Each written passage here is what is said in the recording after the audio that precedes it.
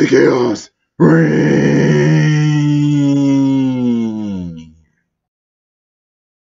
Chaos Reign presents 5G and the Future of AI broadcast January 30th, 2022. Enjoy.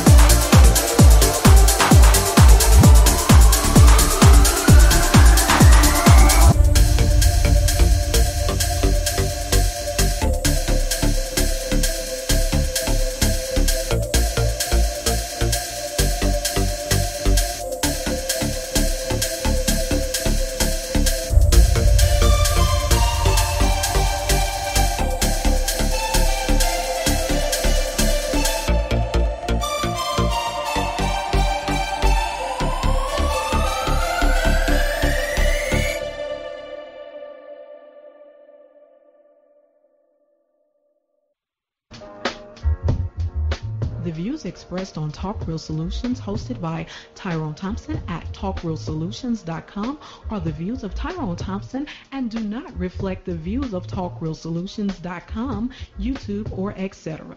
The content here belongs to Talk Real Solutions and its many contributors. Views and opinions expressed by all contributors belong to them and not TalkRealSolutions.com or Tyrone Thompson, the host, or etc.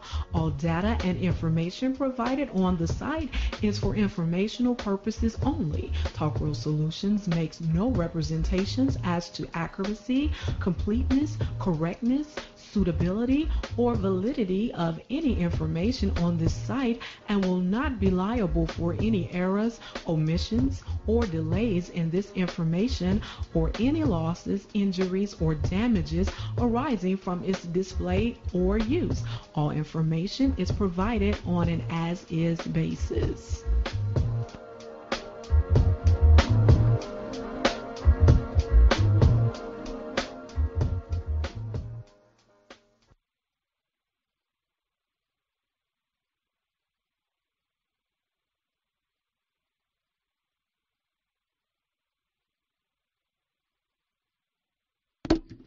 All right, in a world where there's crime, corruption, violence, murder, rape, theft, and all forms of atrocities that plague the world in which we live in today, what you're witnessing, we are living in a state of chaos and take a more greater or extremer chaos to restore the order in which the world we live in today. Good evening. Good evening, everybody.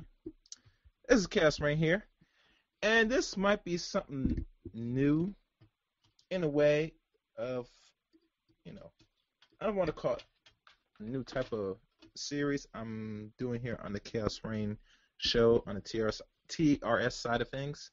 But it's something that, I'm getting a little custom, and there's so much information out there. I say maybe I'll do a few shows on this. I made different shows than out of the usual shows I do on this channel. So I'm hoping that y'all get more, feel more receptive to this type of little information. Like always, if you're new to the channel, make sure you hit the subscribe button and the top notification when I go live or uploads here in the Chaos Rain channel. Also, you can follow me on Twitter at Chaos Rain number 7. Or should I say Chaos Rain 7. Also, you can add me as a friend on Facebook, Eric Rain on Facebook. I go by that name for Facebook for the channel itself. We could chop it up, we could communicate, you could share things on the Facebook page. Once you're a friend of mine's on Facebook, the Facebook page is a little bit more open up to a degree, but mostly it's more focused on to the channel I have already and the platform, the podcast, the streaming of the Chaos Rain channel. So if you want to add me as a friend on Facebook, add me now, and I'll kindly add you back as a friend on Facebook. What else? Oh, and another thing. Since I'm here, I also have a Discord. And the Discord is on the About section of the Chaos Rain channel. So if you want to join my Discord service, it's free to join. The funny thing about Discord, a lot of people are not aware of, it is a very useful server for a lot of things. And I think everybody should have a Discord for a case maybe. You should get one. Oh, my fault. Cancel. Shouldn't do that. Alright. I'll throw it in here. So if you're not really familiar or know what Discord is, don't worry. I'll drop it here in this chat room here. And if you don't get it through this particular channel, you could look through it on the About section of my YouTube channel, Chaos Rain. Let me see if I'm back. Go back. And here you go. And like I said, you can find those information also on the channel as well. So, oh, and one other thing I forgot. Go to talkrealsolutions.com where you find a 3-point plan for Black Empowerment, Black Achievement. Also, you'll find the list of Black-owned banks on the website as well, and latest articles on Talk Real Solutions website itself. So check it out. You also could donate to the Talk Real Solutions website as well. For wherever you think the webpage and the T.R.S. channel on YouTube, what's it worth, that information is there. Also, you can now, if you go to Facebook, if you add Talk Real Solutions, because Talk Real Solutions got a Facebook page, you get invited to the private chat room or the DM side of the Facebook side of T.R.S. A lot of interesting information on the Facebook side of Talk Real Solutions, and a lot of shits and giggles also on that Facebook page. So if you want to know what's going down in the DM, by all means, like the Facebook page.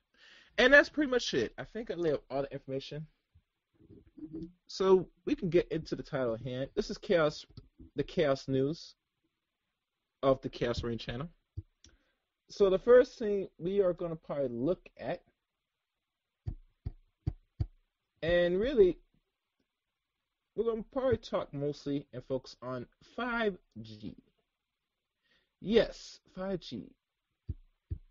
And with 5G, as y'all know, it's now up and running. And it's been running for some time now. They said it was up running. What they call it? Since last year, or now it is now up and running this year. And one of the issues we have for the last bandwidth, if you want to call it 4G, it gave you, from last time I checked, the few features what 4G offers. And let me see if I can read it to y'all before I go into 5G and see what 5G offers. Because we got to know what they do before we go into, is this a good or bad thing? And we want to get out of the spooktism of things about the dangers of higher and more powerful radiation, so we have more broadband speed, so we could use our technology and be able to use it with less latency, if that's the best word I could call it. So I'm just looking at this, trying to find it. From what I'm seeing here, from this little synopsis, what were the history of mobile technology? One, we had 1G. That was back in the late 80s, early 90s, which gave us analog technology. Then 2G came around around the mid 90s, I believe.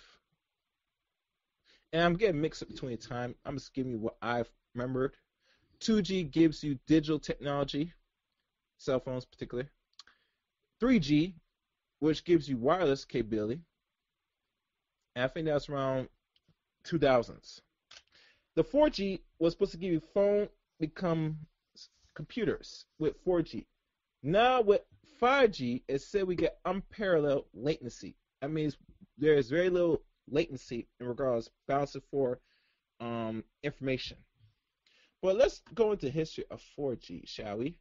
And mind you, tonight will be a boring subject for those that don't understand. And the reason I'm just giving you a disclaimer now, because let's be honest, I don't really understand the difference of what is in the environment, and we don't really pay attention to the news in another way. But like always, like Chaos Reign, I am here to raise your attention span. And your attention span needs to be raised, because God knows the attention span of the average human being is less than 5 seconds. That is no good. You cannot absorb or retain any form of information under the 5-second threshold. So here, the mission for Chaos Reign, I'm here to raise that attention span so it breaks that 5-second threshold, because God knows your 5-second threshold of attention is greater to things like entertainment, sports, and potentially all forms of other media outlets that will make you laugh, cry, and etc. Okay.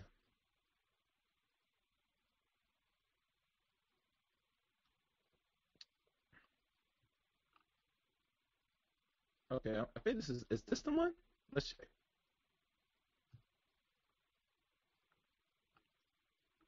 Yeah, this looks like the difference. All right, here's one inside newspapers. 4G versus 5G. The key difference between the cellular network generations. The key difference between 4G and 5G is speed. Because always, when you look at bouncing certain wireless networks, information, etc., speed is very important. How much information is passed through on the speed of bandwidth, the latency, etc. All those things that is required to make things move much more faster. That's why if you look at 4G, like I said earlier, you won't have the capability of running and using what we call smartphones without the capability of 4G. Remember, the iPhone came out in 2007. Marks now 15 years iPhone has been in existence. The touchscreen version of a phone, more like a computer version of a phone. It's been around that long. Not only that, that's where you have your possibility of your gaming, meaning much faster ways of playing games online, much better and efficient. Now, if y'all recall, and I remember this personally, back 13 years ago, I think 2009 per se, 4G was up and running. And think about this. You know what happened of that year going on to 2009? We had a crash, a housing crash of 2008, where everything was trying to get back in order, and a lot of business, a lot of people that had either retirements or anything, lost a substantial amount of money back in 2008. And lo and behold, the next year we have what we call 4G. I mean, yeah, 4G came in and was up and running the next year. The next year, 4G start running. And during that time, if you remember, during that same process, cryptocurrency, which Bitcoin was a technology developed through an Asian man of 2008 and was not revealed until 2009. The same time 4G was up and running, people. Do you follow the correlation between faster internet, faster bandwidth, new technology are able to emerge? And mind you, we had online play at the time, but online was not really that good depending on your provider with 3G. But because 4G came to play, now internet play, playing internet games, or even go as far as playing online games, made it more possible with 4G. And I think during that same year, most of your computers, at the time if you have an old laptop, desktop, and stuff, was still running on a 3G network. It was not like wireless per se that good. And it was there back in the early 2000s, mid early 2000s. But now because of 4G, wireless capability was much faster. It made it more easier that you don't always require an internet cable to hook up on your computer, your laptop, or whatever. So that's just a brief background of it. All right, let's keep going. 5G is expected to be much faster than 4G while offering lower latency and better bandwidth. The cellular infrastructure that enables wireless communications gets upgrade roughly every 10 years. Currently, 5G is slowly replacing 4G around the world. Now, we can go back in what I said about 1G to now 5G. So we do the math right. 1G then came out into like maybe late 70s, early 80s maybe. And then 2G then come out to the 90s. Then 3G then come out to 2000. And, you know, the rest is history. So we were really needed an update, an upgrade from the G's. And we're long overdue. So now find that this is the year now, because now unveiling it and is now on its way now and is now up and running. We are very overdue for 5G technology. Let's keep going. Every decade, the cellular industries perform a major upgrade to its wireless infrastructure.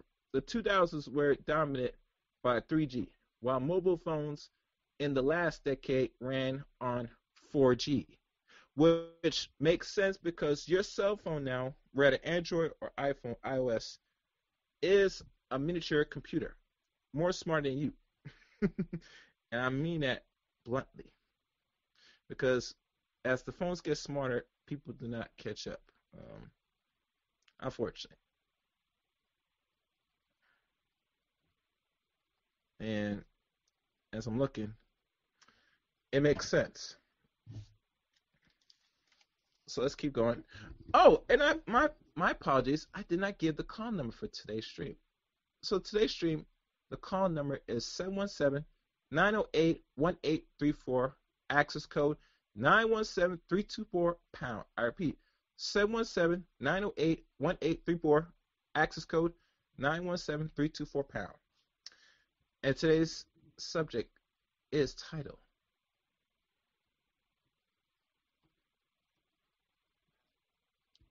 Chaos Reign News, or I should call it Chaos News. I'm stumbling here. My apologies. You know what I'm saying?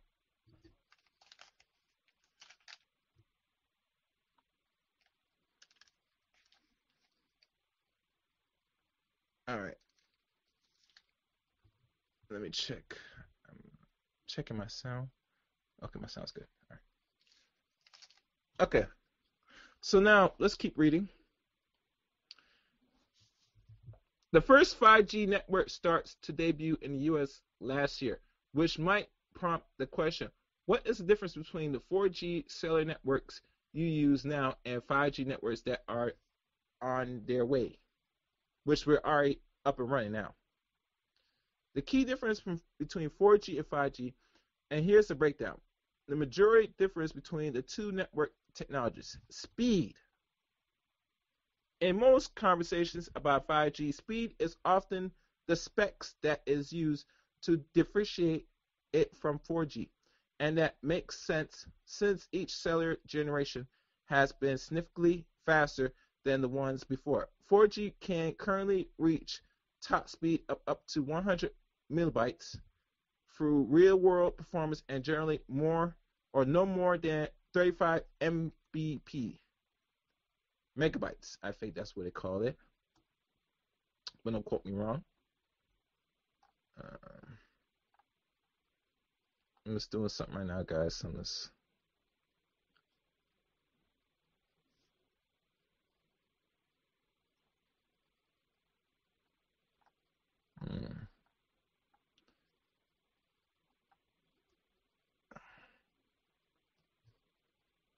All right. I'm going to scroll through some things, guys, before I continue on.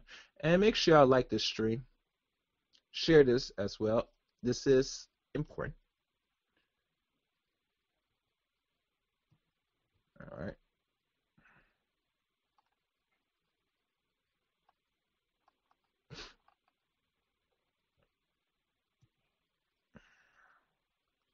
So let's continue. 5G has the potential to be 100 times faster than 4G, with a top theoretical speed around 20 gigabytes and current real-world speed from 50 megabytes to 3 gigabytes. But it's a little more complicated than that. There are three main flavors of 5G, and each one has its own speed. The so-called low-band 5G somewhat faster than 4G with performance around 50 to 250 megabytes. The faster version of 5G called high-band 5G is the version that reaches 3 gigabytes. For details, read articles of three range of 5G frequencies. And let me see if there's an article on that.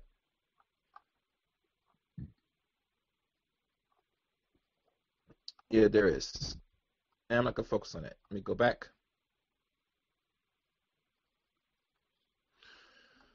Latency. Now, if anybody ever took electronics or computer science or whatever you want to call it in college or high school, they always tell you what latency is. And latency is always the time in which the duration and time between information is passed through. Now, I made that. I won't say I made it up, but that's what I recall, if I could remember.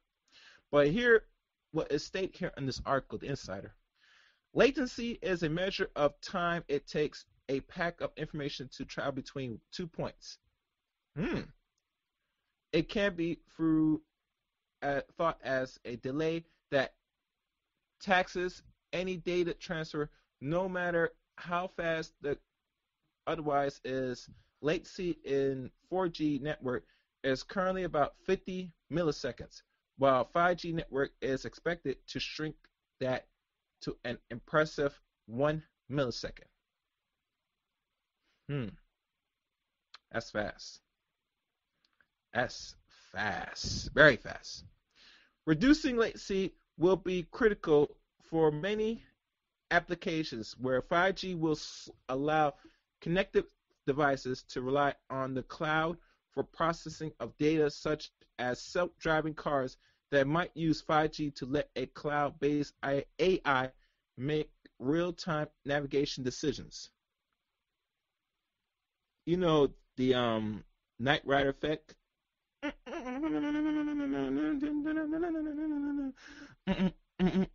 fact, I wish I had the theme song, but anyway. Yeah, that's what they're talking about. And as you know, reducing latency will be critical for many aspects, from what I said before, for driving cars. So let's go down. Let's go down. I'm just looking at something.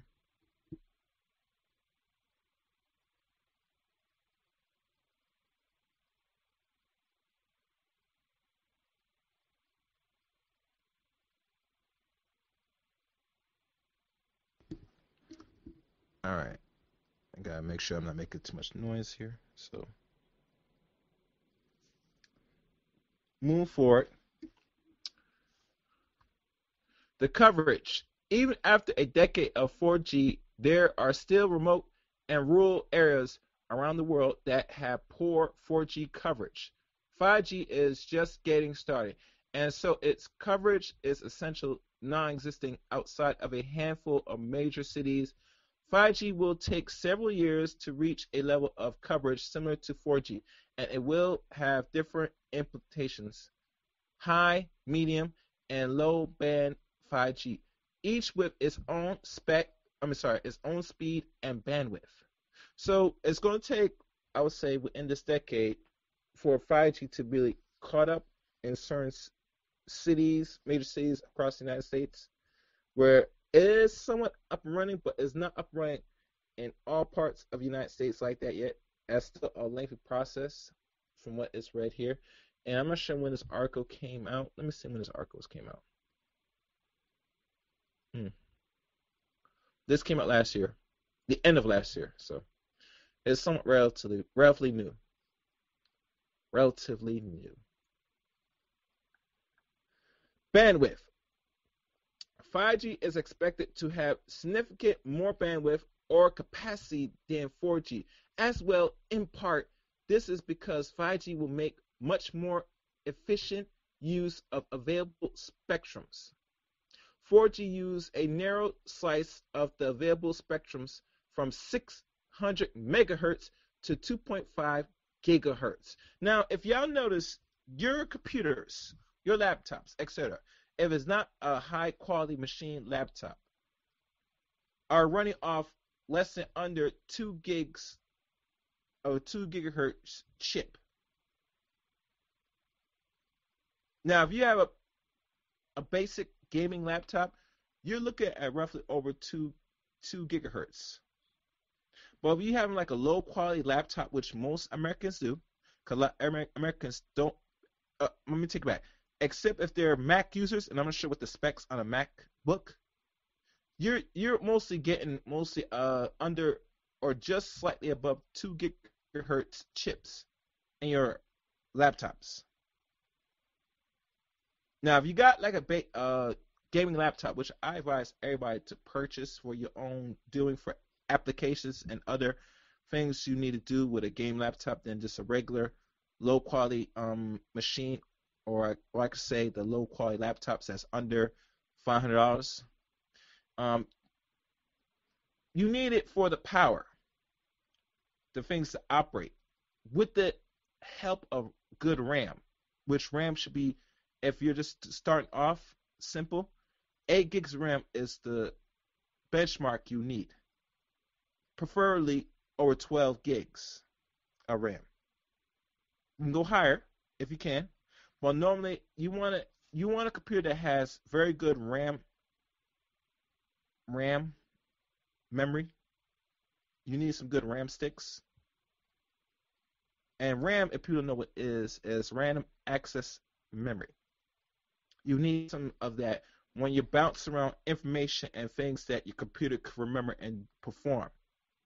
And if I could show you my computer or my laptop here, I have primarily I have 60 windows open, and my computer does not slow down.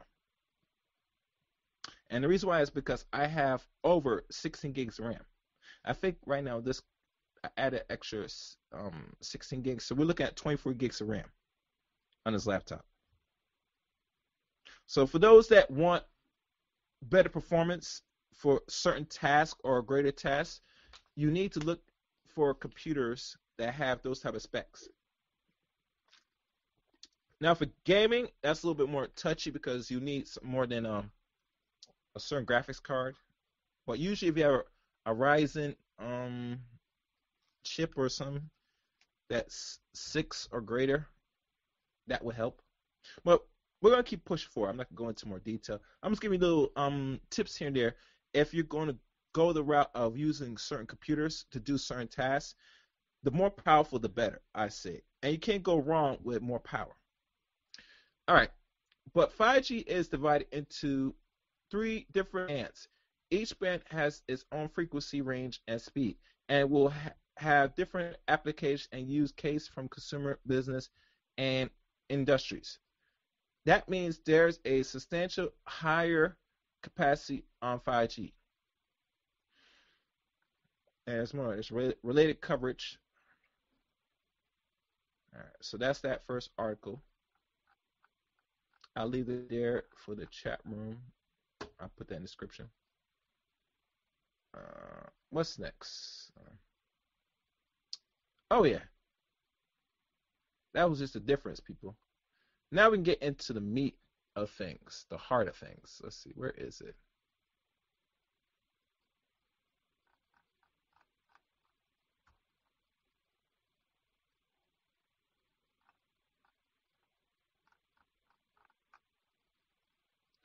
All right, next article. And let me make sure I'm looking at the right article.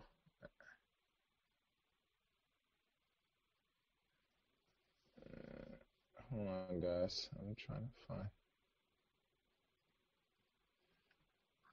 Okay. Now we get into the actual article. And I'll put that in the description, this article, so I'll copy and paste and save it somewhere. The status of 5G rolls out in 2021 and 2022. Majority U.S. mobile operators, AT&T, Dish, T-Mobile, Verizon, etc., are focused on deploying 5G through 2022, and there's more on the timeline.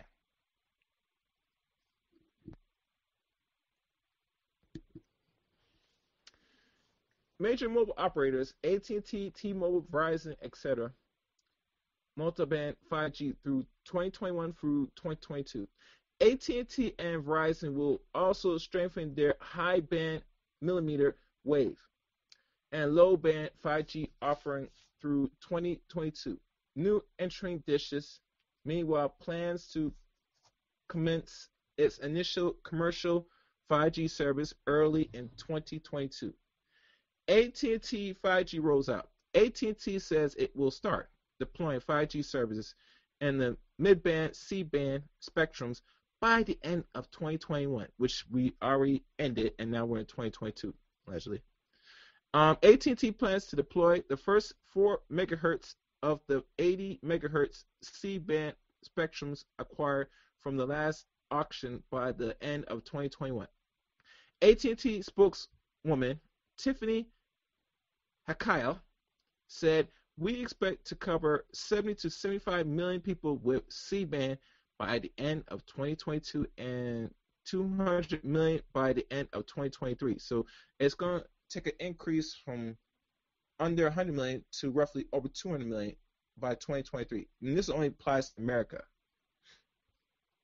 Other parts of the country outside the first world nation has 5G already. The operator already covers 250 million people in nearly 500 markets in the country with 5G Viva Dynamic Spectrum Sharing, DSS. On its 850 megahertz bands, DSS enables 5G new radio and 4G light to coexist on the same frequency. But it's limited to 5G download speeds to 4G levels to around 50 megabytes. AT&T said it will expand. Sub 6 gigahertz coverage by 2022. And AT&T also intends to extend its 39 gigahertz wave to 5G coverage, which is companies call 5G through 2021. The service delivers speed on 1 gigabytes or more, but can only cover limited areas of cities that are densely networked with high band 5Gs. We offer mobile 5G over waves in part of 38 cities across the U.S. Hakaya said by the end of 2021, we expect to offer this to part of more than 40 cities. Now we have 50 states, 40 cities, or we might have more than 40 cities in America, but I don't know. That's where they're expecting to roll this out. Dish 5G rollout.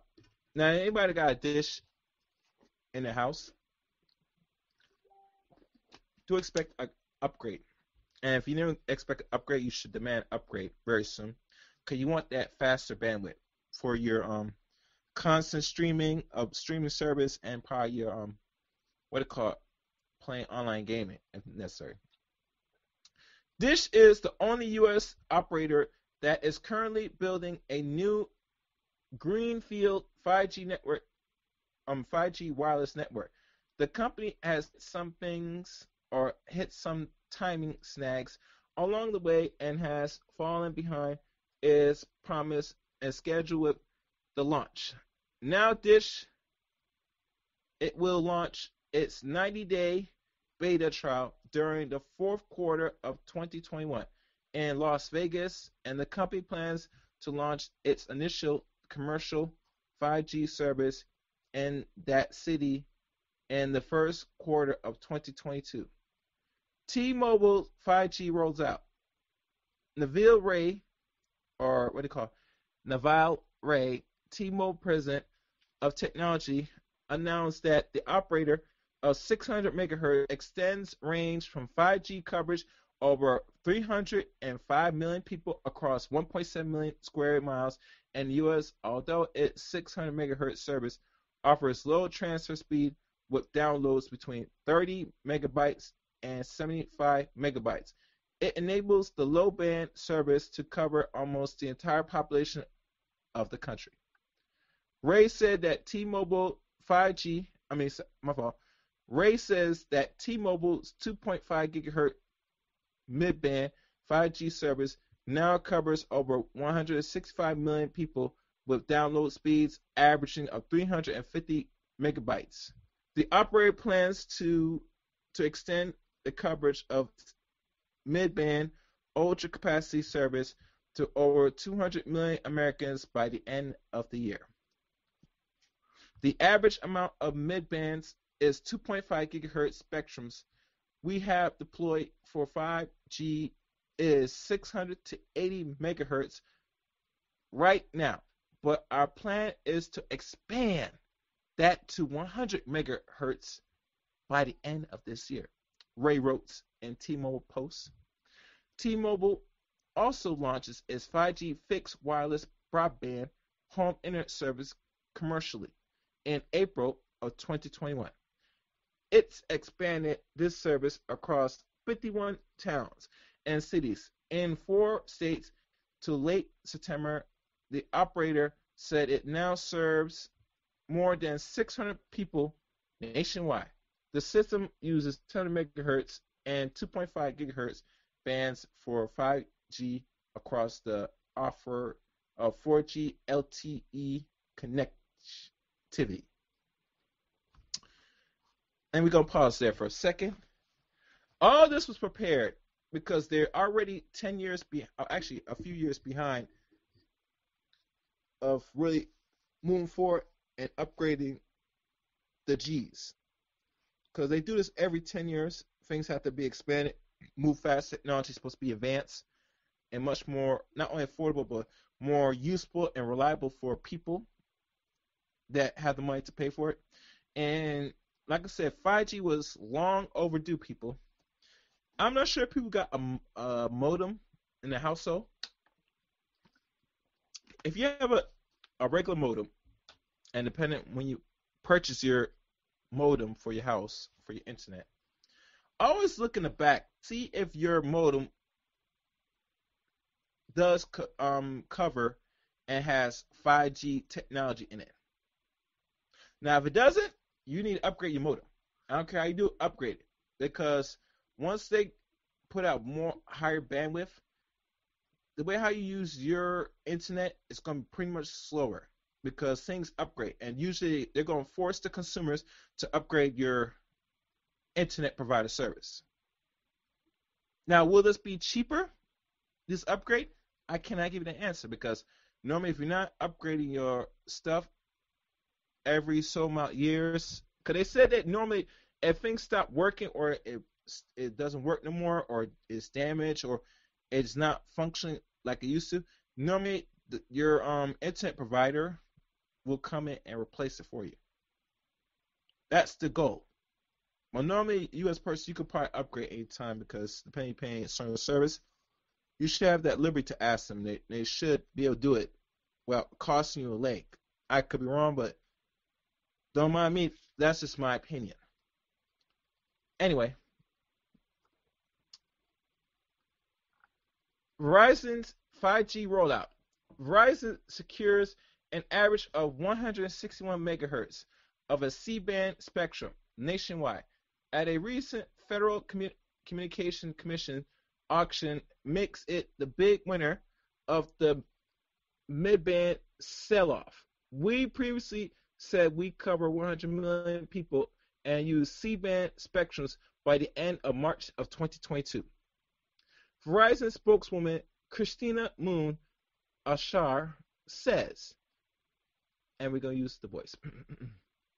Verizon reports that during a trial run, it achieves download speeds of 4.3 gigabytes aggressively or aggregating C-band and mmWave spectrum. Verizon currently has 82 towns and cities using its 28 gigahertz mmWave service brand as ultra wideband. The operator declines to talk about how many more markets it plans to cover with mmWave in 2022. However, describe that a competitive information. Thank you, Christina.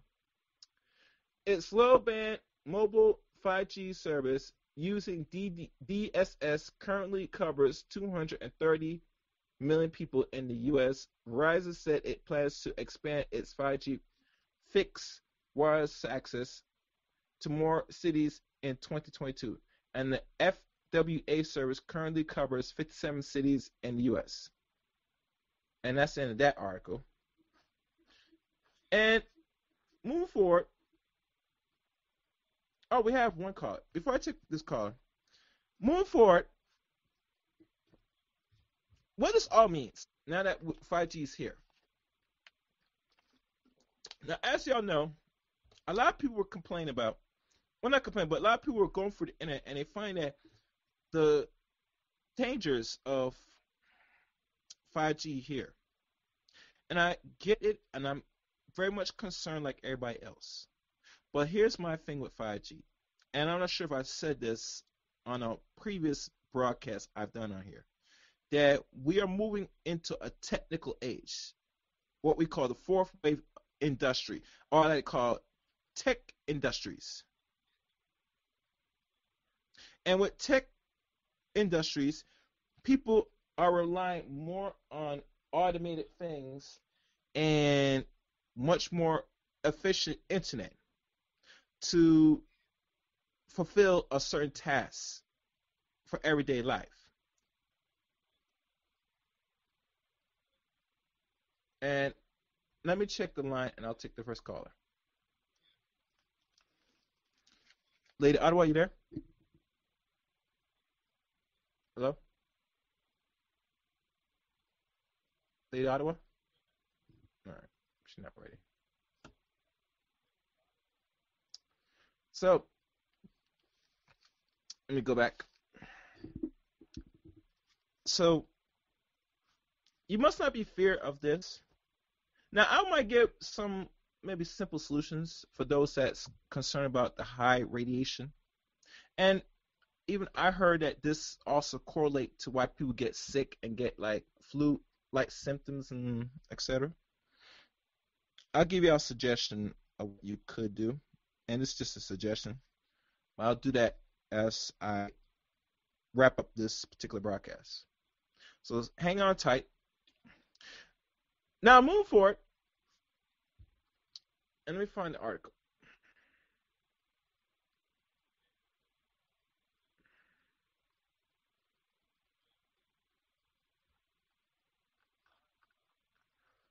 What this 5G will be in regards how we look at the future of criminality.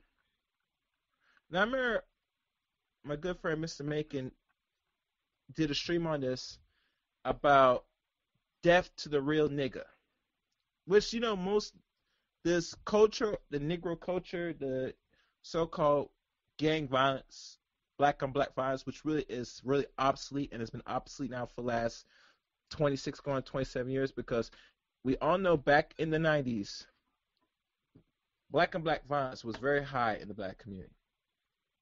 Very high. It was so high that, you hear there was peer shootings every night, every week, back in the 80s up to roughly to the mid 90s. And we all know when the three strike law was created and was, I guess, concocted by Mr. Biden and some other politicians, particularly back in 1993, going on to 1994, mind you, which now it's now roughly almost 20 years since that bill was drafted and created. A lot of the alleged people that were in the criminal element, black males especially, and I remember there was a video of a documentary or a short little sit down history of one particular rapper. I think his name was Trick Daddy. During that time, when he was doing his slinging back in the late 80s and roughly approaching the early 90s, and mind you, he did serve some time in jail. Cause at the time he was a young boy, young teenager. He did probably juvenile time per se, and might have did some maybe actual time, maybe. That a friend of his in the pen told him and warned him a heads up that there's going to be a new bill that is going to potentially lock a whole lot of people if they commit crimes more than 2 times. What I mean that if you look at the criminality back then that was so high, that was a problem during the late 80s and 90s, where a lot of so-called Negro preachers and so-called Negro civil rights so-called leaders up here begging the government to say, you need to put an end to the violence. We're hurting each other in the streets. We're killing each other. So like most politicians, they hear the cry of you Negroes and say, okay, Negro males and daughters, I will present a bill to lock away those mean and bad people that give you so much a problem. I will fix the problem. I will fix the problem. Sure, I will. Sure, I will. And the problem was solely fixed with a slight stroke of the pen. And you must understand the pen is much more mightier than the sword, mind you. And behold, the 3 strike law was put into effect and been put in effect since 1994, ironically. And since then, when Trick Daddy, one of his inmate friends, told him and gave him the heads up that you can't be putting yourself back in this pen and putting yourself in a position to be back in jail, because if you go back here one more time, and at that time he had roughly, I think, 2 strikes at that time. He said if you get locked up one more time, you're gonna be here for life. You're gonna serve a life sentence. So like always, Trick Daddy got his life or got his ish in order after 1993, going after 1994. And lo and behold, he became an artist during the late 90s, as y'all know. And here's the funny thing about it. If the word on the street told this future entertainer that what was coming down the pipe, most Negroes, black males especially, don't want to be how can I say it? They don't want to be a jailbird for the rest of their life. Because let's be honest, you people, no man of any age, 17 or older, doesn't want to be somebody else's bitch in prison. Now we hear the stories of, and we hear the really sick stories what goes on in prison. Men are engaged in, you know, boy love acts and being someone's girlfriend in jail. And no man of any consequence wants to be a prisoner for the rest of his life and be somebody's little whore, in lack of better words. And Fife, we hear all the funny jokes that you get in screwing your booty hole in jail and all that stuff. And it's real. It's bad, it's sad, but it goes on. But imagine you as a man of any age, you doing life in jail. You're gonna be somebody's bitch. I don't care what they tell you. So one thing it did with that crime bill, it scared a lot of Negroes, especially men. Cause no man don't want to risk going to jail for the rest of their life after 2 strikes, going on 3 strikes. 3 strikes and you're out. And to be honest with you, 3 strikes you're out was really constructed anyway for the purpose of really locking people that's undesirables permanently in jail for the purpose of the corporation. So before I read this article, I'm gonna take a call. And Miss Lady Ottawa, please call back. I saw you line. I could take it up because I was in a ranting mood. So first call, open up. Call, open line. Who's this? It's Greg. Well, how you doing? How you doing, Greg? That's good. I was Wait, so you what? subdued. Yeah, I don't like when you do that. You're not joyous, bro. You should be a little bit more enthusiastic when I call. I don't like that. Hi, Greg. How you doing? You don't want me to call, man. No, that man. hurts Listen. my soul. You know that, right? Oh, come on, Greg. Come on, you're a man. Don't be like that. But hey, what's on your mind, brother? No, I'm about to go see counseling. I'm about to see counseling after I talk to you. I mean, I'm serious, bro. See, counseling for what? Man, this crime bill. I was on the way you. Why, you need counseling, Greg? When I call you, say, yeah, it's kind of hurt my feelings, man. I need to get some psychological. All right. Go into what you want to say. Go ahead. I'm listening. Go ahead. The crime bill. I was always remember that when they passed that. We had a lot of dope in the area, and black folks were the ones that were wanting the bill, because I remember the crack epidemic in the 80s. I was alive. I wasn't a kid. I was a full functioning adult, and it was crazy. I don't know if you remember it, but it was crazy out here. People were stealing lawnmowers and other people's yards, taking aluminum siding off people's homes. It was crazy. It was chaos, shooting, and people like me, not me, but people. I didn't do it, but people were demanding. Black men and women were demanding that the government do something about all this damn crimes behind this crack. It was crazy out here. It was chaos, and they introduced the crime bill. I thought maybe it was a little bit harsh, because we had different incarceration policies for crack as far as powder cocaine, and we were doing crack, black folks, white people too, but that was more of our drug of choice, and the white people were doing powder, and the disparity in the sentencing guidelines. You mean, I think they call it cocaine, they were labeling right? Well, powder cocaine, yeah, powder cocaine, Okay. And they was to get all these damn these street level dealers off the streets. Mm-hmm. And there were the disparity between the powder, which is mostly white people do, and then the crack that we were doing. White people do it too. White people were doing crack too. Mm-hmm. But it was black people that were demanding this crime bill. You can say it was some white people. It was not. It was black men and women. Where was I living at the time? I was living in Sacramento at the time. And people were tired of this shit, man. And they said, lock them up. Get them off the streets. So you can go back and I know. Hillary and Bill Clinton pushed it, and I think Biden wrote it, right? I believe. Yeah, but I think they said Biden wrote it. Yeah. Biden and somebody else wrote it, but it was us, black people, that were demanding this fucking crime bill. But and if you look back at it, I think it might have been a little bit unfair. Because brothers that were like street level dealers were catching these long ass sentencing, 20 years, 10 years for. It was like a point system how they did it. And if you had I think 5 points, you were getting all these life in prison. It was crazy, the bill. But I think maybe they overreacted a little bit, getting out these. But it was crazy out here, man. It was fucking crazy. You have women selling their babies' diapers to get a hit. They're like, we gotta get these motherfuckers off the street.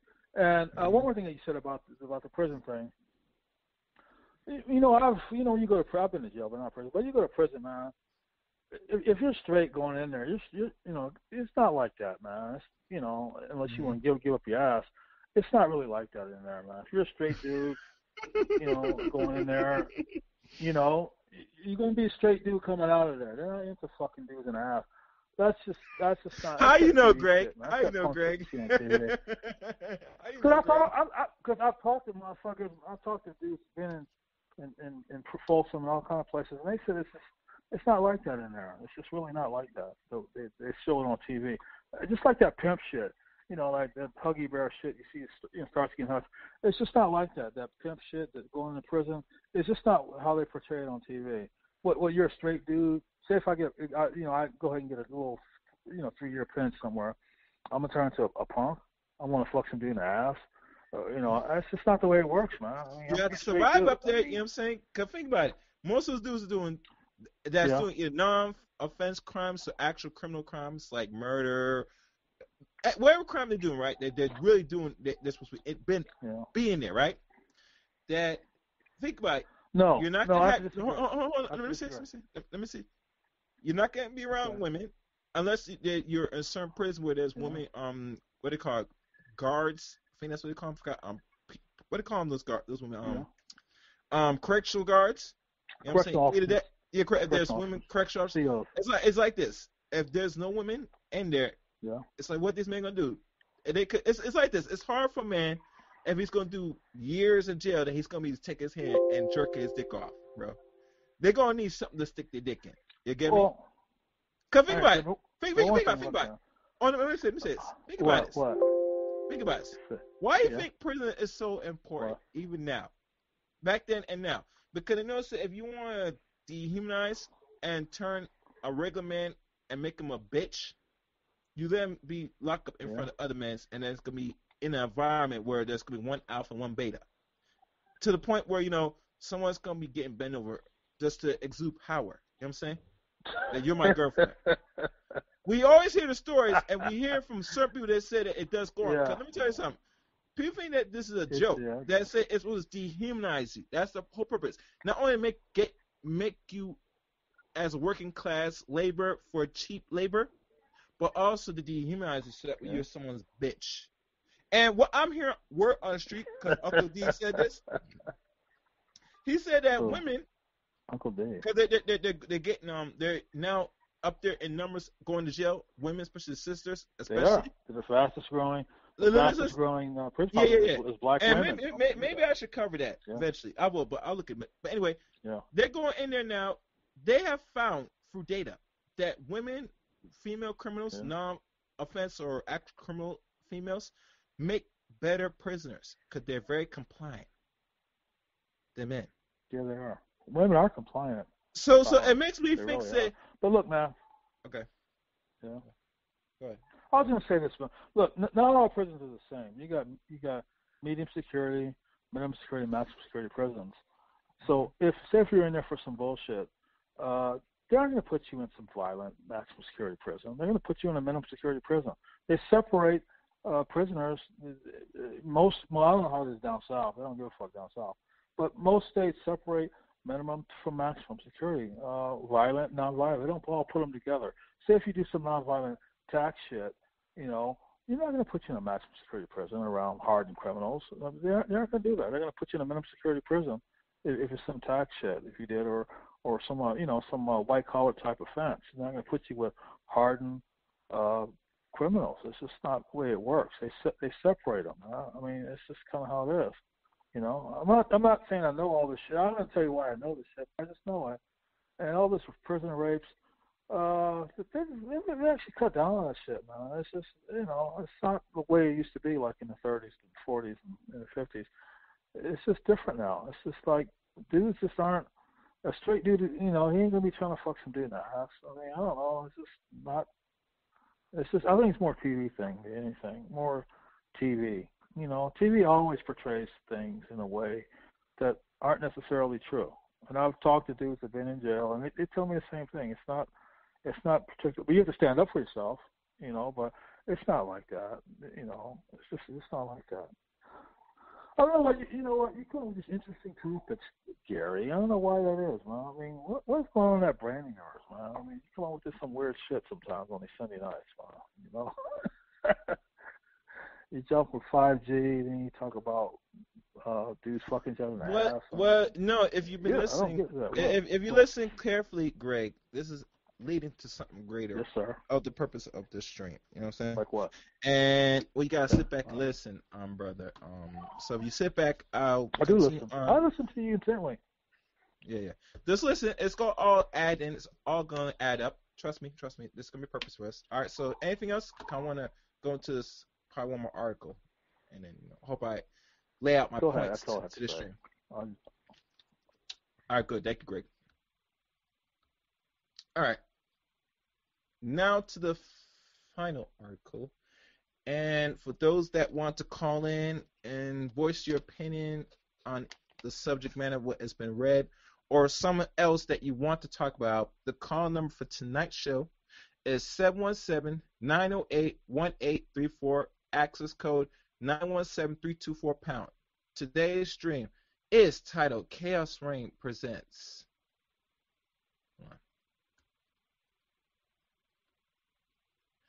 Chaos News. And make sure you guys like this stream too and share this. Okay, where's the article?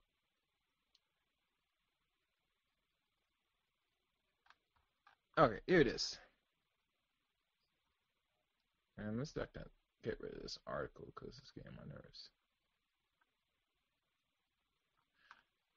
The new weapon in fighting against crime. And this is from the BBC. I think it's BBC article. Solving a murder or tracking down a predator of sexual abuse often requires dogs, police work.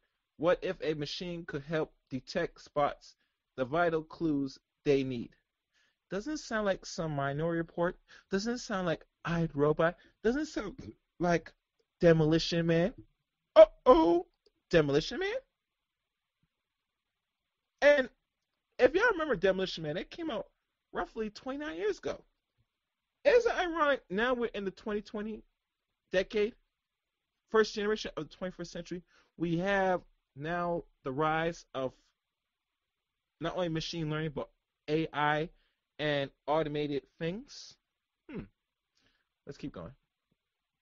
The image on Idaro Fadego computers show mandate or what do you call mundane scenes of Sophie's scattered with pillows, a flodal devotee on a bed, some children toys strew across a floor. They depict views most of us would see around our own homes. But these rather ordinary pictures are help to build a new weapon in the fight against crime. Fadego and the colleagues are using the image of train a machine to spot clues to crime scenes. Photographers, when police officers visit a crime scene or a spectacle home or a suspect home, they are often confronted with the overwhelming amounts of visual information and hidden amongst the everyday objects they find at these sites may be vital pieces of evidence that could link someone to a crime. Fidalgo, a computer scientist at the University of Leon in northwest Spain, and his team have been working with a Spanish national cybersecurity institute, INCIBE, to develop an evidence recognition tool that uses artificial intelligence to identify objects in police photographers as to search for links with other crimes taken. For example, a bedroom where abuse has reportedly taken place. Officers routinely take photographs of such locations, capturing key information in the process. And these bedrooms have object trace, textures on certain, and curtains. the texture of the floor, all of these spots or sorts of things, said Fadago. Let's say the toys could be registered by the system, and if the same guy used it in other crimes, it could be retrieved. And this is the help of data. Now, if y'all remember, data is vital. It's a necessity for everyday function, everyday life. Without it, you will not have the ability to keep vital information from music, information, pictures, etc. Because everything we do now in this world is digitized.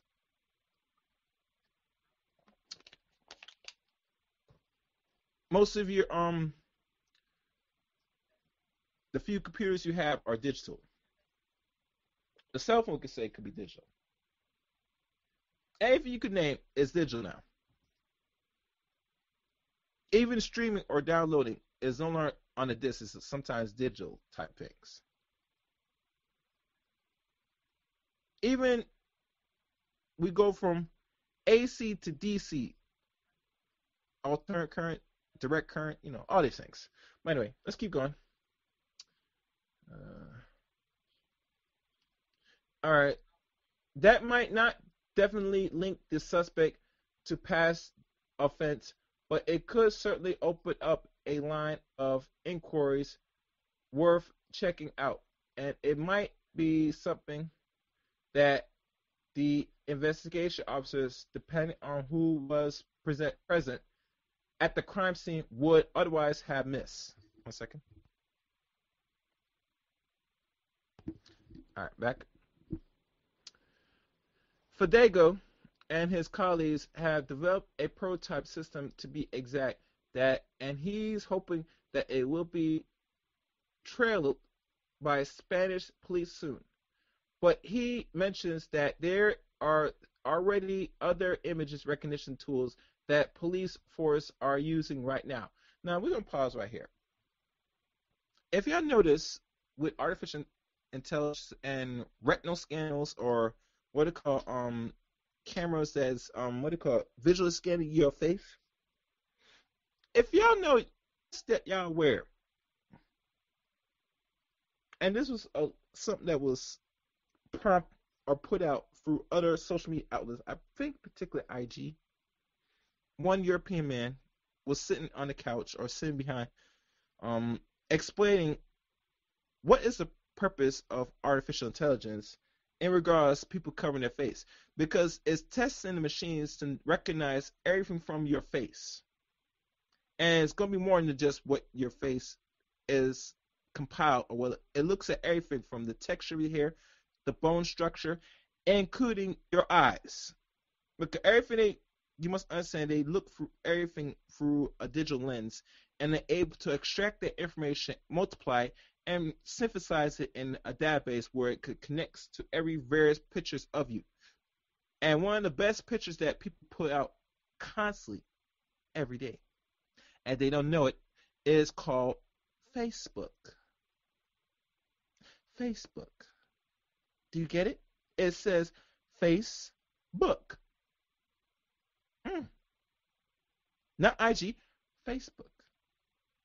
So they're able to know who you are through different forms of, digitized images. Let's keep going.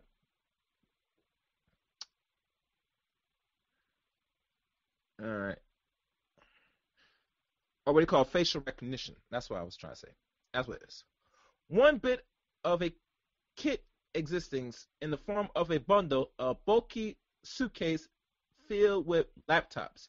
The computers are set up to perform analysis on huge swaths of photos downloads from a suspect electronic device. The system can automatically recognize known face and make estimates about the age and gender of individuals in the photograph. It can also find possible images of child sexual abuse without officers having to comb through a full library of pictures themselves. All that's already given, people. And mind you, we already have facial recognition, all other technology, for the last 6 or more years. with the help of 4G, mind you. Because with faster bandwidth, that now everything's run and operate with the help of the cell phones, or I like call computer phones, smartphones. All of this is possible now because we have faster bandwidth. This all ties into why 5G and the purpose of it now emerging now, which should emerge a couple years ago, is to now prepare you for something much greater. Let's go. Let's keep going. With the police budget in many parts of the world likely tightening, senior officers often hope AI will help their offended shrinking department copes. This is just one of the ways that artificial intelligence is being used by police force around the world to help them in the fight against crime. The technology is being used to analyze photographers' CCTV footage, evidence, files, and logs of crimes to help give them an edge over those who attempt to escape the long arm of the law. With police budgets in many parts of the world tightening up, mind you. So when people say that the police department is getting more money, no, they're tight with budgets, like most parts of the world. Because what we're going through right now, money is getting very much stretched as we speak. The three major institutions that you know that are ensured safety of jobs, always got to be cautious. Because when the money starts to run dry, everything else is going to be spread out and tighten up. They're not going to have the amount of money to pay a whole lot of people to do minuscule tasks where they can have computerization, artificial intelligence, and automated things do it for less. Keep that in mind. All right.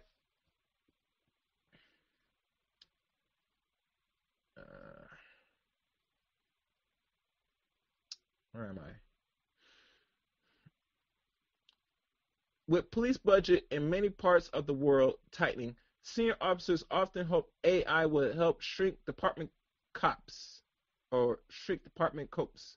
The public, in turn, are promised that their communities will be safer, so they say. Such technologies already is being used far more widely than many people realize. Do you get me? I said before, and it says here, Facebook, for example, recently reveals that its use of AI to unearth nearly 9 million images of child nudity on its network in just 3 months. Almost all of those images had gone unreported before, so Facebook was able to pass on details of potential abuse to the U.S. National Center of Missing and Exploited Children. Nearly 200 law enforcement agencies around the U.S. also are using an algorithmic development by research at the University of Southern California that scores the internet for clues pointing to victims of human trafficking and sex trade. It searched both the open and so-called dark web for information contained in sex adverts, unrevealing the information they contain to help investigators track down potential victims. Now, if y'all remember Backpage, that was a site that's been around for almost 15 more years until it was canceled and removed, and I guess maybe gone under the last, now going on 6 years, since 2016 or 17 is one of the years. And I remember I did a show on that personally, and I can't remember what broadcast I did. 'Cause I did so many shows, man. I sometimes don't keep track, people, so I apologize. But I cover so much of this information. I think it was OnlyFans, maybe one of them things. But I did a history of that, and it deals with the dark web. So if you want more information, go find that on my Chaos Rain channel. Let's keep going. The algorithm already has trod through 25 million pages. It has proven so successful that the U.S. Department of Defense experimenting with using it for investigations such as narcotics, illegal weapons sales, and counterfeit goods. Oh God, this is not good. Not good at all.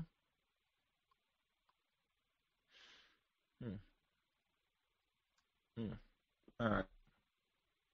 The software was recently used to help identify official Thailand involved in a human trafficking case, which is said here, putting together a complex strand of evidence.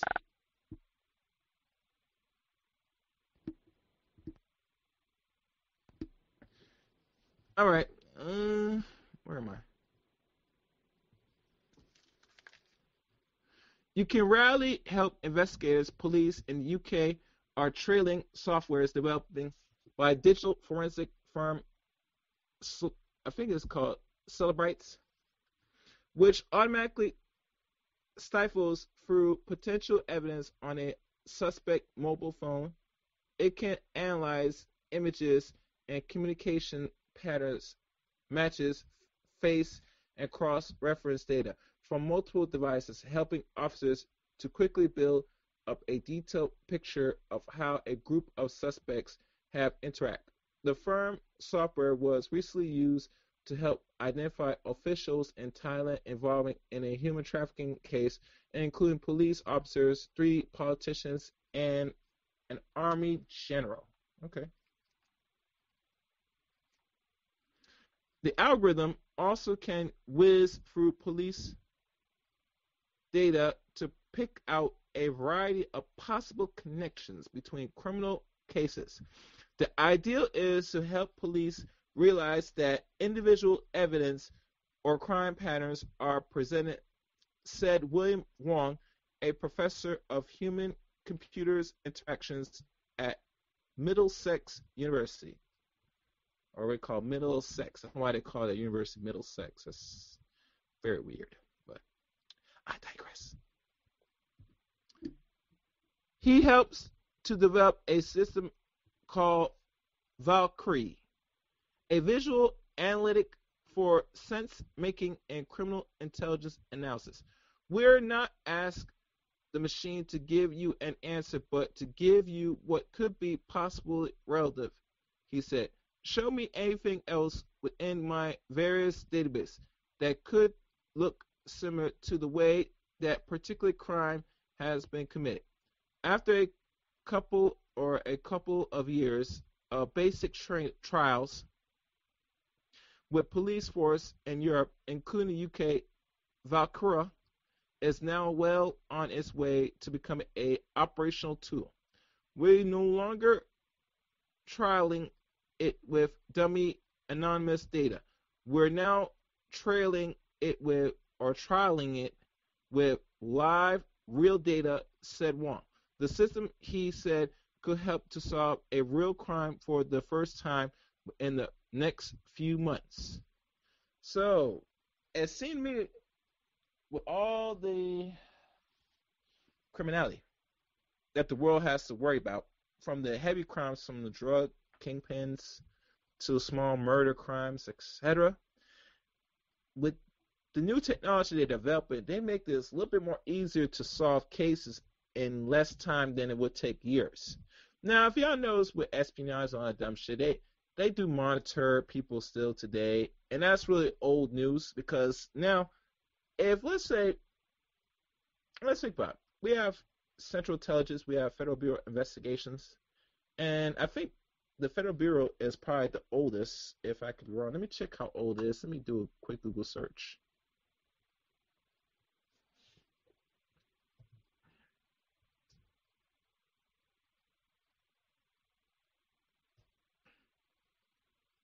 All right, let's see.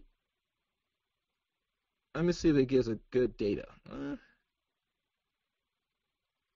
Okay, well, it said it's around 1908 to 1923. So we're looking at roughly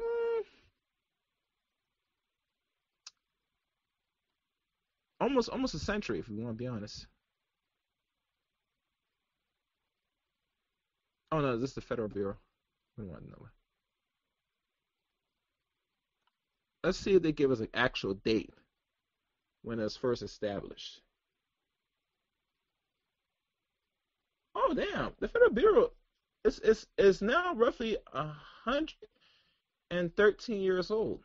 Interesting. I thought it was around 1920 it was established, but this institution has been around a long time. Hmm. Interesting. Interesting. I learn something new every day. Okay. Which really makes sense because if J. Edgar Hoover was born in 1890 something, right? He would not have been an adult until 1915, allegedly. So, let me check the date. Well, I'm not going deep about J. Edgar Hoover because that's a waste of time. Let's keep going, guys. I just want to go through this quickly. 1 second, guys. All right, moving forward. Where was I? Okay, the somewhat untapped power of police database just waiting to be hooked up to AI is tantalizing. Tantalizing.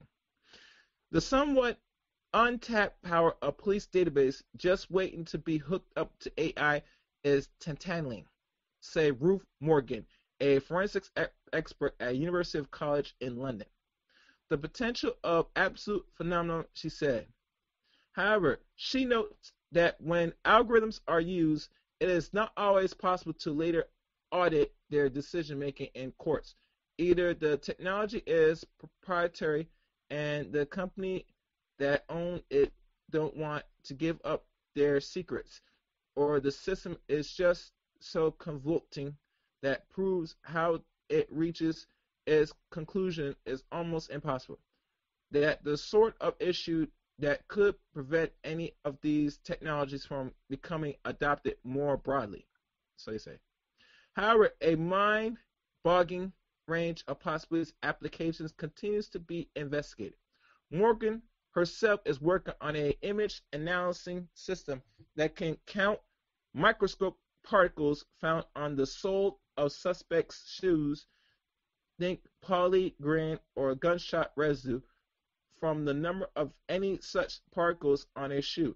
Officers might be able to estimate how long ago the wearer was presented in a certain area.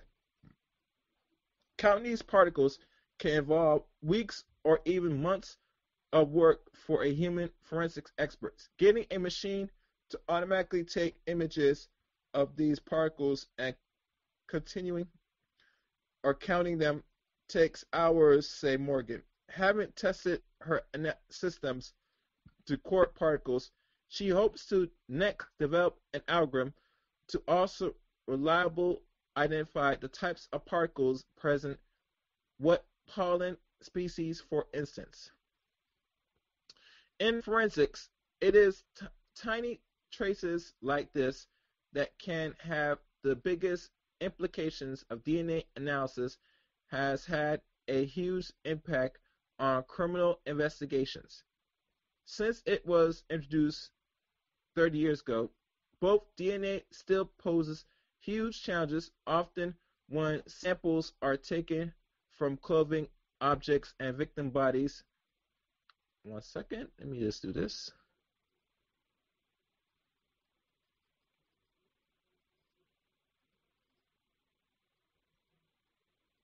All right.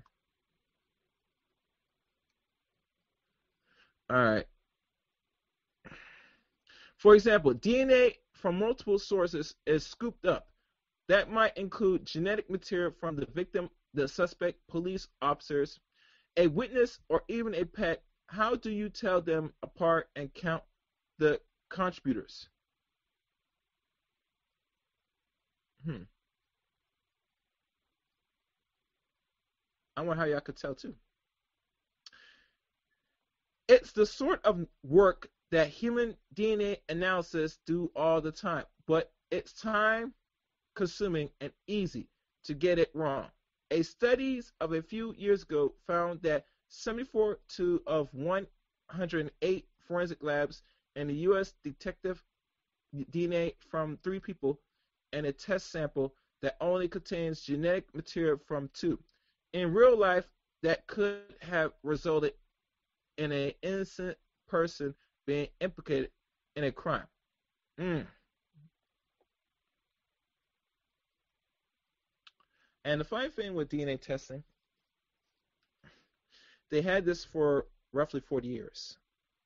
And trust me, when I said it's always not exact, I question that because most of the non-offense crimes that people are innocent will still getting caught up, unfortunately.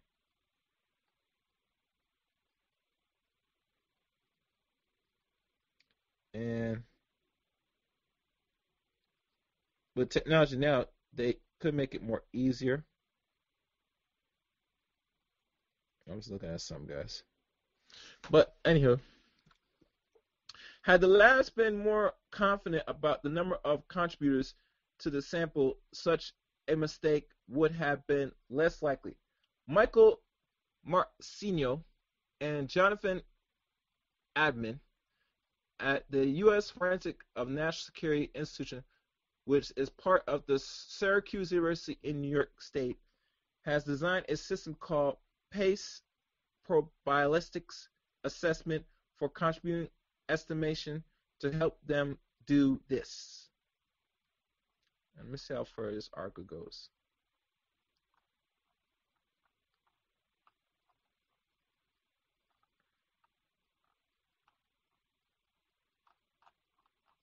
I'm gonna see how long. I'm gonna read this still because I want to get through this. They train a machine learning algorithm on thousands of dummy examples containing DNA from multiple sources. It gradually learns to distinguish samples that contain DNA from two people versus those with three sets of DNA, and so on. While PACE can be 100% sure about the number of contributors, Marcinio and Admin claim it is slightly more accurate than competing methods for analysis. Using machine learning, however, speeds up the process to give a result in a maximum of just 3 months or 3 minutes, said Marcino. Sometimes the fragments left behind by a person are more than genetic, but still puzzle police looking for a missing person or murder victims may occasionally discover bone fragments in their search. They might not be able to match that material to a DNA sample, but knowing what the individual face looks like could help identify them. Forensic anthropologists currently piece together skull fragments and build up layers of facial tissue using a medium like clay in order to reconstruct a face. This work is extremely laborious and its accuracy can vary between anthropologists. Zingling, a computer scientist at Louisiana State University, thinks machines can help.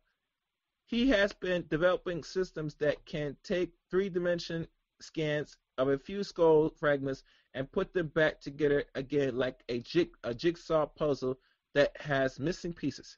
The system, which was trained on the shapes of proportions of human skulls, know how to fill in a gap digitally with reasonable degrees of accuracy, like instantly. You get that? And there's many pictures here. But the next part is particularly clever. Lee has also trained an algorithm on photography of people's face in order to find a face that would most closely fit the reconstruction skull beneath. When present with a unidentified skull, the system creates thousands upon thousands of 3D reconstructions that then search through and find one that match. Now, I'm not sure they use a 3D scanner to create these skulls. Most likely, I think they do because we have 3D scanners now, so most 3D scanners will do that if you program a certain way. It could replicate many things. All right.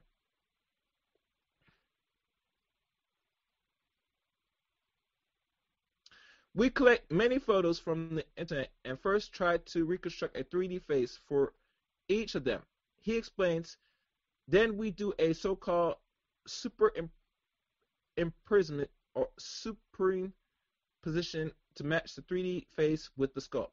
For any region of the 3D reconstruction face that don't map perfectly to the subject's skull, the system will be able to redraw them, modify the face slightly to look more like a potential victim. It will be interesting to see this approach could work when taking aging into account going forward, said Morgan. A face can change quite significantly over time while the skull remains stable. Lee says he now has a working system and hopes the forensic anthropologist will trial within a few months. There are still questions over how accurate many of these technologies will prove in the long term. They may be faster and more useful in small-scale trials, but their true test will be when they are applied to real cases. Police force will have to show not only that there are tangible benefits from adopting such systems, but also that they are legally and ethically sound. Because always legality is very important. Because when using things and taking certain rights of people, if they found the actual potential person, the criminal, it can be a problem. Everything we utilize has to be within a legal criminal justice framework. Note, Nick Baker, Deputy Chief Constable at Staffordshire Police in UK, the courts need to accept it so the public will also accept it, which is right, because if the court don't accept it, then obviously by default people are not going to accept it because it is unethical and it's out of the constitution of the rights of people. I just add that, people. A century ago, fingerprint evidence was becoming admissible in courts around the world, but it didn't happen overnight. The first UK criminal trial in which fingerprint evidence convinced a person took place was in 1902, roughly 120 years ago. But it would be another 9 years before such evidence became admissible in U.S. courts. Okay, so they didn't get really the okay till the end of that decade, allegedly. AI in policing is largely entering a period of testing after which its real capability and operational usefulness will be better known. But as Morgan notes, tools that speed up analysis and pull together data just waiting to be analyzed are likely to have a huge influence on criminal investigations in the near future. It will be one of the things where in a few years we'll look back and say, can you believe we did have this 5 years ago? She said. And that's from Jeremiah Future Link Facebook file. Okay.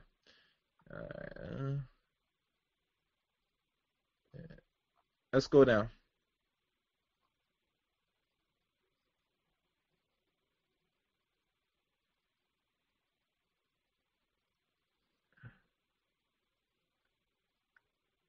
Let me see if that's it.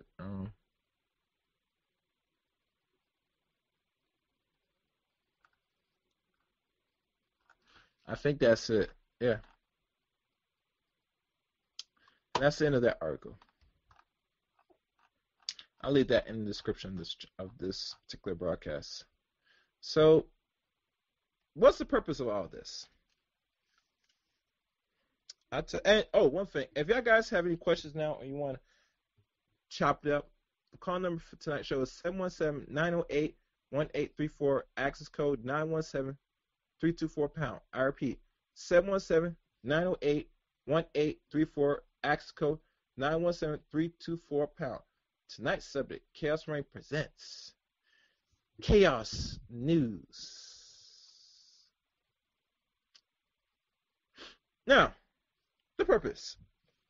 Why I'm going into and reading all the few articles and talking about 5G. What does it all encompass? What is the real purpose? What is the real end game? And it's simple. Is you're living in the first official wave of the 21st century. Now, I've said this many times. Yes. But really, truly, I'm telling you and re-educate y'all again that the way how you look at life and how things move is going to change forever. Now, in regards to criminality, and I wish I had Mr. Macon on here because I want a man that did some of this work to talk about this, what's going on in America, certain parts of certain cities where they're now. If you notice now, you got cameras everywhere. Hope y'all paying attention.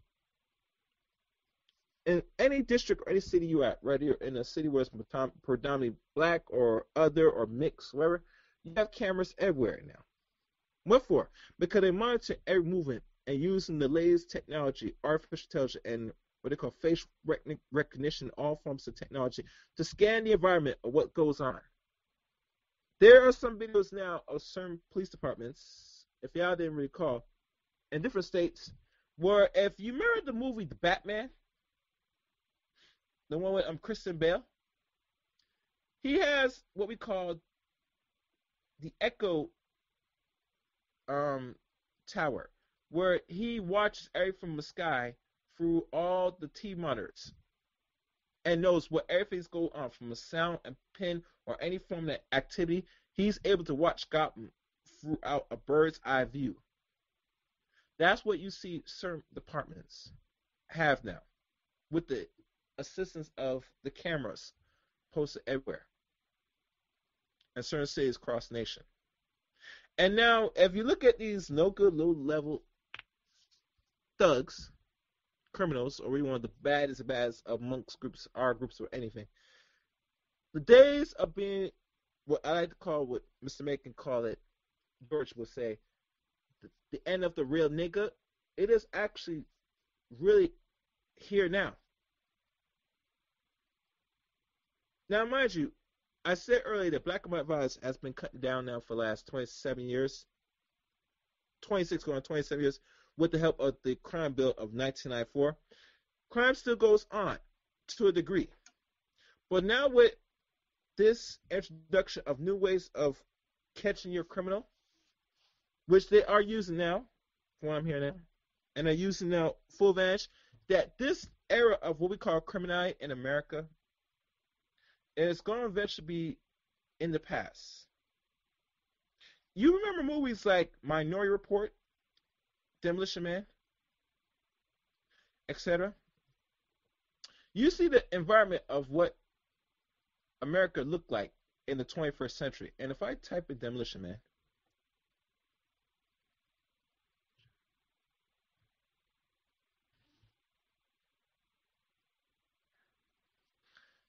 in that movie, and I'm looking at a date of the future when it was projected. This was in the future of 2032. We're now almost 10 years of the time when Demolition Man, when the guy, the official cop, and the so-called criminal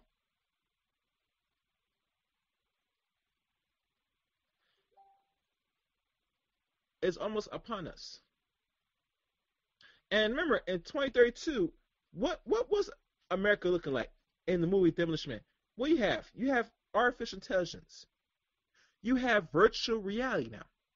And virtual reality right now is a new thing now that was been an experimentation that was deployed on only a few gaming consoles for the last 7 years.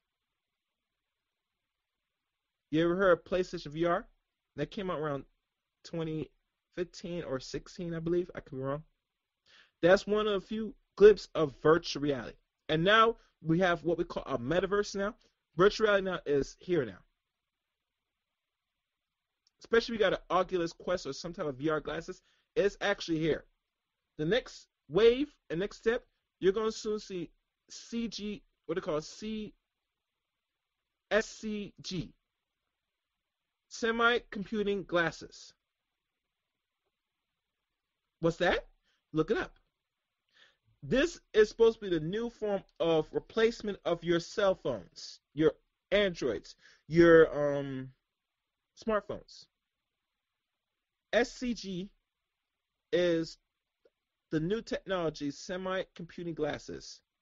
That's supposed to have all your apps, all of the things, the logins, information, all on the palm of your glasses. Yes. That's also here as well. You're not gonna see more of it until this year or going on next year. You're seeing now. You're seeing test runs of it now. This was covered in the partially in the metaverse and is covered partially in a lot of stock investors. Like I said, there is tech stock that's putting money into SCGs and other virtual realities and NTFs, which I don't know much of NTFs, but that's like some token that deals with cryptocurrency and etc., which I'm not going to. All this is here.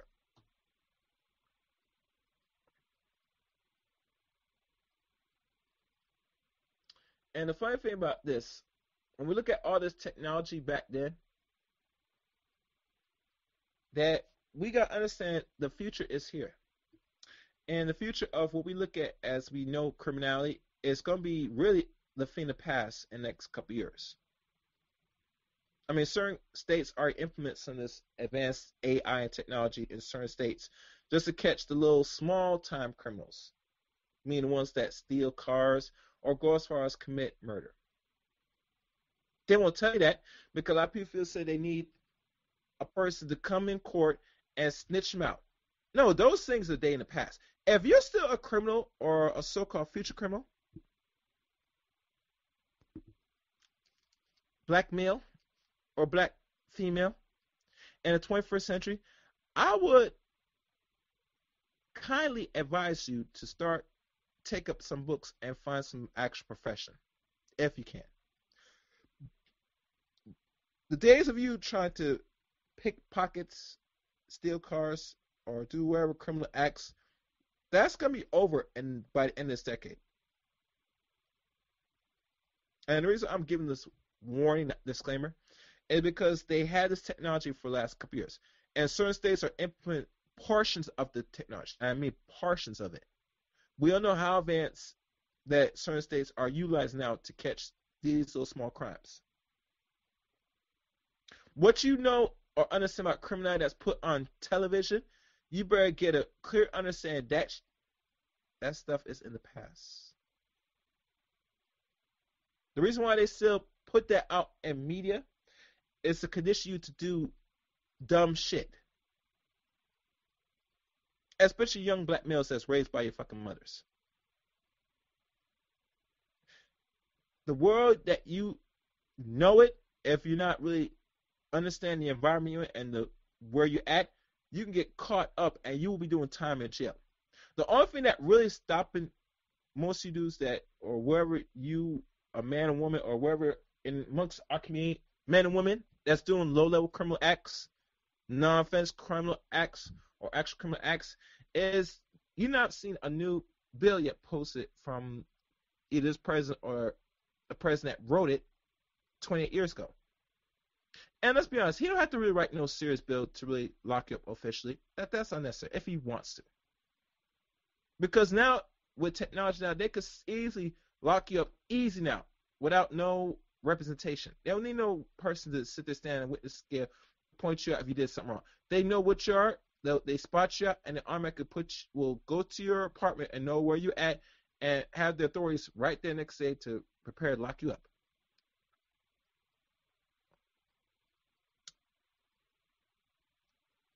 And that is presented by you by the innovation of now 5G, which 5G is now here.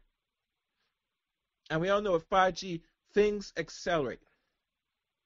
Your AI accelerates. You now have the ability to see AI put to use at work. You will now see automated vehicles work much better now with 5G. I ain't going to go into the many vehicles that they have out here on the road that's semi-automatic, automated. From cars now, and eventually also trucks, which are repetitive jobs that could easily be automated, possibly. No, it's really can be automated. It's going to be automated. So what they're doing is eliminate the jobs that people normally do for let machines do it, is to hope and pray that you'll do criminal acts so they could warehouse you in a prison. And they will, and they're going to. Without no consciousness. Because, let's be honest, they have the technology now to do it. They were just waiting for the right time, right day to do it. So when you hear people tell me say that they won't snitch somebody, I want to say, you don't have to worry about that, player. That's unnecessary.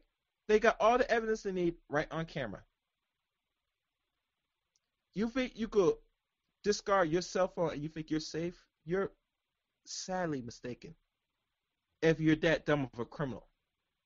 I would say, to be honest, in the future, the smart criminals moving forward are the ones that knows basic computers, the one that knows how to code, the ones that knows basic what is in regards to present day technology are the ones that's gonna probably have a better chance doing criminal acts than you low level criminals that barely got out of high school or be able to read and write efficiently. Especially if you can't read. If you can't read, you can't do most anything anyway. So you already took out the picture. So in wrapping up this, to let it all sink in and bring you all back, 5G is here and it's here to stay. And with 5G, it's going to have repercussions in regards to the modern era of man and woman. Because most modern men and women are not well adapted to the times we're in. Hell, I still don't understand technology as I'm still learning as I go. But I tell you, if I'm still trying to understand at my age, you as a young person will have a better advantage. But here's the caveat: you got to put in the time and apply it to understand and learn it and use it for your advantage. So, like always, it will be better for most young children, if your parents, to get your children into technology and get them in it as fast as possible. Do not depend on the school system to do it, because if they teach you now, your children now this, they're behind. They're on preparing you to be warehouse. You're better off taking the time, investing money in your children in the tutors, or even taking special class to get them to understand the basics and move forward onto it, because a necessity for the survival. Because everything is going to eventually slowly be automated. That could be repetitive, you know.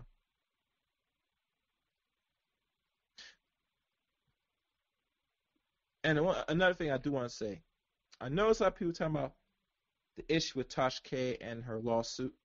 And I was going to cover this, but I never got a chance to cover it because I'm waiting for a special guest to do it. But I'll give you a snippet. If you Negroes think that YouTube is going to be your safety bet out of your poverty, you are sadly mistaken. And I'm saying this personally because I'm looking at the environment as this is and where it's going.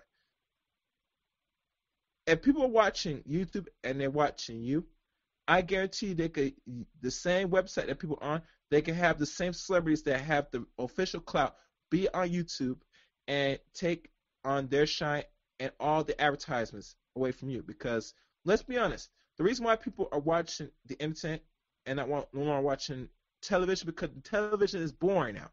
It's lousy. It's obsolete. There's no purpose for television now in the 21st century, because a lot of people now are looking for something more relevant that they could rock with, that they could what's the word? That's more that they could relate to.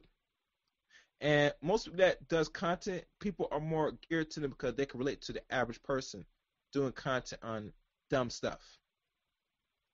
So, like I said, YouTube is not a savior, it's only a stepping stone to a means of another end. My advice, if I got to give some advice, do much and everything possible to scale yourself to be adaptable in the times we're in. That's the only thing you could look forward, move forward in the 21st century. And that, this environment's going to be rough to you if you don't know the basic stuff, especially basic technology stuff. I say personally, because most people don't know how to run basic things on their phones, much less a computer. So if you're stuck on that, you're in deep doo-doo, ma'am. I'm just saying. But anyway, that's all I'm going to say. My time's up. No one else got their hands raised up.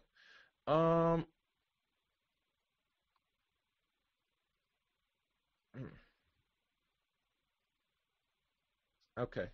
So, I'd like to thank everybody for listening to today's stream. If you're new to the Chaos Rain channel, thank you. And for those that are going to be future subscribers, make sure you hit the red button and the top bell for notifications for the latest uploads and latest live streams here on the Chaos Rain channel. Also, you can now follow me on Twitter at ChaosRain7. And you can now add me on a friend on Facebook, Eric Rain on Facebook. Those links are on the About section on the Chaos Rain channel. And also I got Discord as well. It's on the About as well. Thank you for listening to today's broadcast. Until next time, take care and good night.